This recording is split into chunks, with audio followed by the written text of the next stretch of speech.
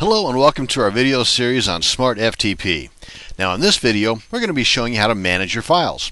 Now remember, as you're watching this video, you can always use the pause and rewind buttons below the screen to watch and rewatch this video until you have this task mastered. So let's get right to it.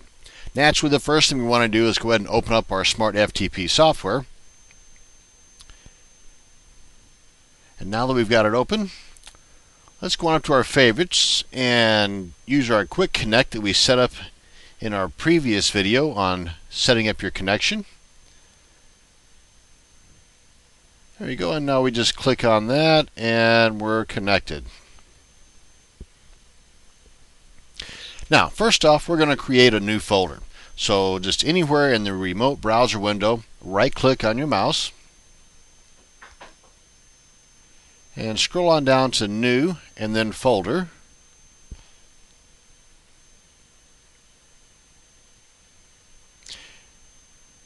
And then just enter the name that you want for your new folder.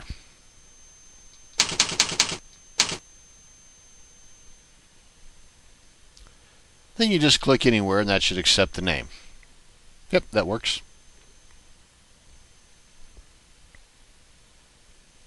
Now let's try to rename one of the files. So let's select the file that we want to rename.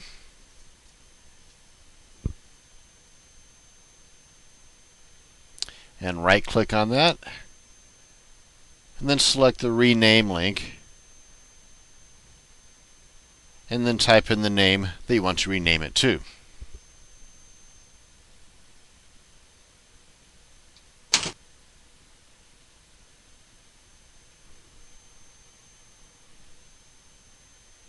Then just click anywhere and that should accept the new name.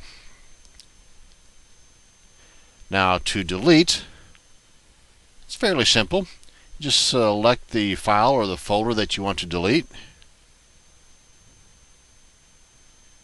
And then press the delete key. Now we get a confirmation message.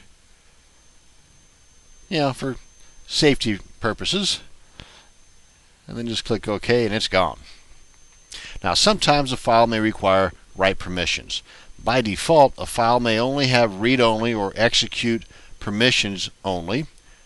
So to change that, let's just right-click on the file that you want to change.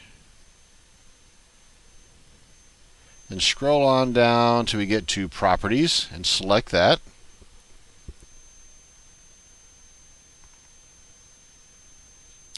Then over here, if you want to make the script writable, then just check the appropriate checkboxes. And then click OK. It's that simple.